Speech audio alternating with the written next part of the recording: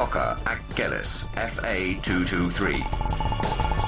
Manufacturer, Focke-Achgelis Fa. Type, utility helicopter. Power plant, 1 Bramo 323 Q3 Fafnir engine.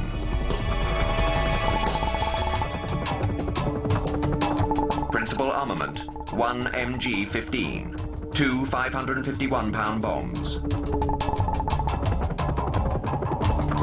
Carrying capacity, 2,204 pounds cargo.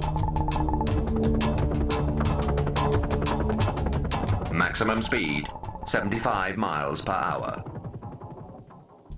During the 1930s, a number of countries had taken an interest in helicopters. France had made early inroads, and America had the Sikorsky-designed R-4. But by the eve of the Second World War, Germany had stolen the lead with a pioneering airframe that would become a vision of things to come. It was almost scary the way the 223 led the way for future designs, i.e. the Chinook and the H-21 and some of the other helicopter designs.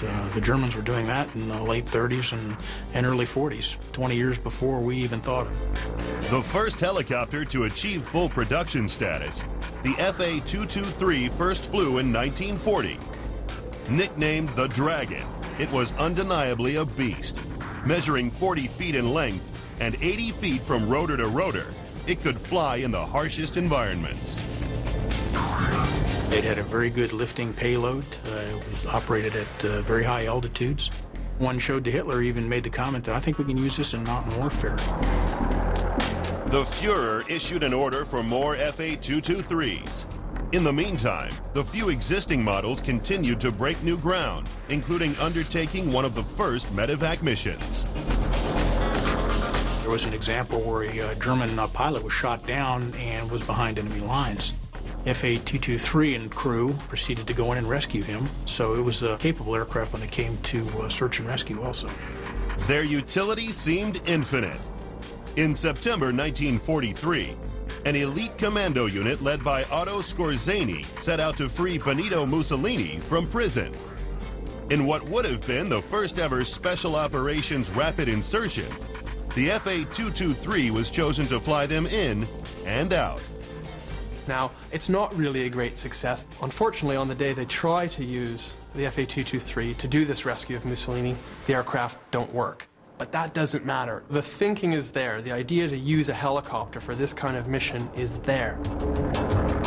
Despite their potential, most of Hitler's Dragons were slayed before they ever took flight.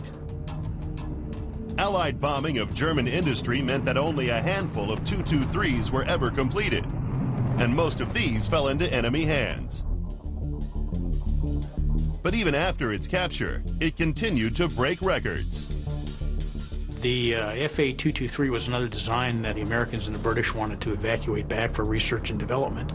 But the ship that they had assigned to carry these examples back was full, so they simply flew the aircraft with one of the original pilots under guard over to England, and it was the first helicopter to cross the English Channel.